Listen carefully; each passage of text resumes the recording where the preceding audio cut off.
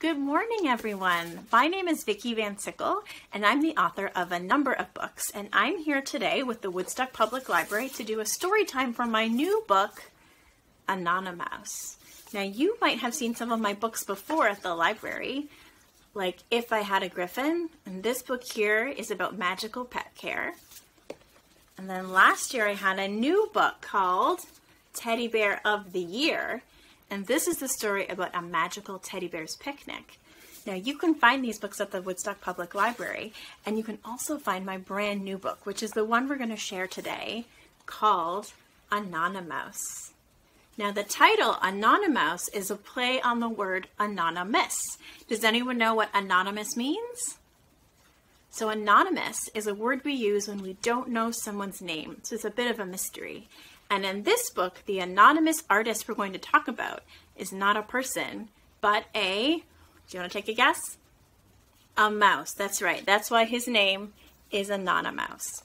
And this is a story about art. It's a story about neighborhoods. It's a story about animals, and I really hope you enjoy it. I'm going to flip the screen so I can take you through the book, and when we're done with the story, I have an Anonymouse challenge that I think you might like. It might be something for you to do on your own this afternoon or as a craft to do in the future.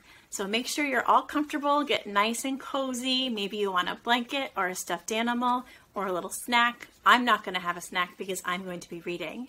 And let's get ready to share Anonymouse. Anonymouse.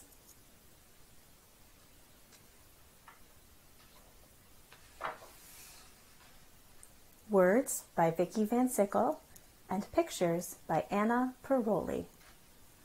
You see this pink line? We're going to follow that through the whole story. One morning, a tired city rat made her way home.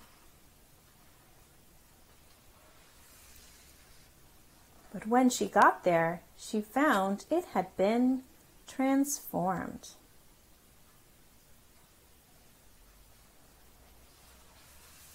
Across the city, a colony of bats was settling in for a good day's sleep when they noticed something unusual.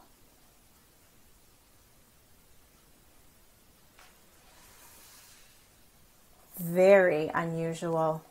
There was no explanation, only a name. Anonymouse.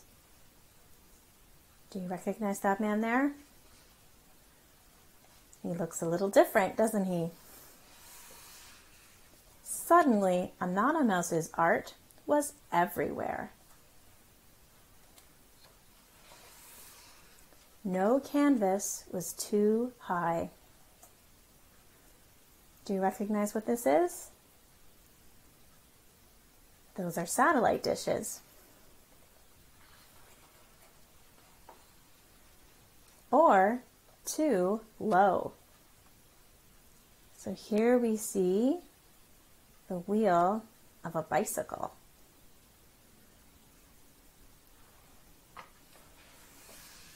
Or too unusual. Sometimes it was funny. What's that dog doing?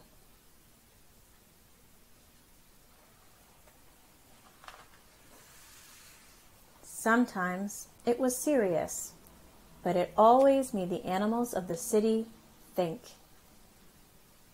You can see here there are some trees that have been cut down, and all that's left is the memory of their shadow. Time went by, the art faded, became obscured, or disappeared completely. There hadn't been anything new from Anonymouse in a long time.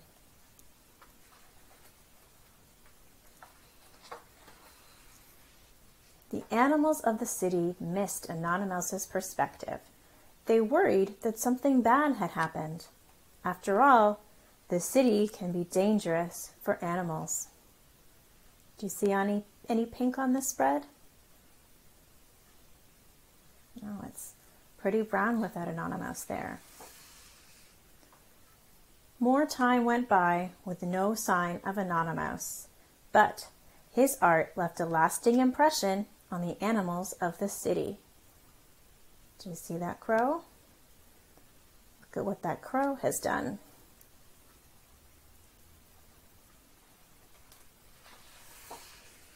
Thanks to Anonymouse, they looked at the city in a whole new way.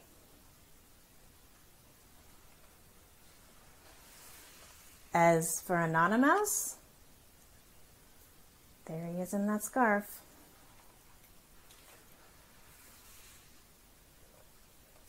Can you find him on this page?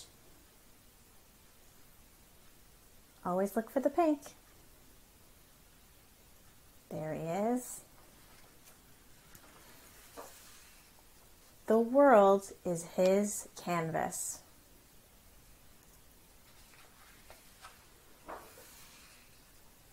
The end. And if you check under the flap here, we can just see Anonymouse disappearing to the other side of the page for his next adventure. So that's the story of Anonymouse. Hi everybody, I hope you liked the story of Anonymouse. I had so much fun writing it and I'm really pleased with the art. I hope you agree with me that Anna Pirolli did an excellent job. So some of my inspirations for the book come from living in the city of Toronto. I grew up in Woodstock, Ontario, like you, and when I moved to the city, I was really interested in the murals and the street art that I saw everywhere, and I knew that I wanted to write a book about it.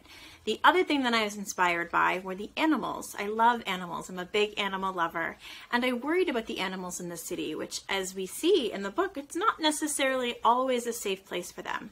So I thought, what if I wrote about a character, Anonymouse, who makes art in the city for the animals that they feel seen. So that's where the idea for the book came from, and now I want to give you some ideas about how you could be Anonymouse yourself. So one of the things I love about art is that it really cheers me up, and sometimes it inspires stories, sometimes it inspires me to do something nice for someone, and so I'm going to give you some examples of how you can be an Anonymouse in your own neighborhood. So the first thing you can do is you can get some sidewalk chalk. I like this one because it's neon pink, which matches the pink of Anonymouse, and you can write a message or draw a picture on the sidewalk in front of your house or on the driveway. Now right now it's sort of snowy, so it might be hard for you to do that. So something you could do in the meantime is to put something in the window. So you could draw a picture or write a nice message. So this message here, I wrote, "You look nice." And actually someone had written this on the sidewalk, and I went for a walk and I saw that and I thought, now I feel great. So you can write a similar message or a picture and put it in your window, and that will cheer someone up as well. And the other thing you can do is you can collect some rocks and paint them and leave them on your garden or the front lawn for someone to see. So this one here, you can see I painted this rock yellow, and what does it look like to you? A smiley face, that's right. So I thought if you saw a smiley face on the road, you might think that that's sort of a fun thing and it might lift your spirits. And the other one I did, and I've seen lots of these around too, is I wrote a word on this rock. So if you look closely, you can see this one says H-O, except instead of an O, I put a daisy, P-E. H-O-P-E. Do you know what that word says? Hope. And hope is a nice message for us to have right now.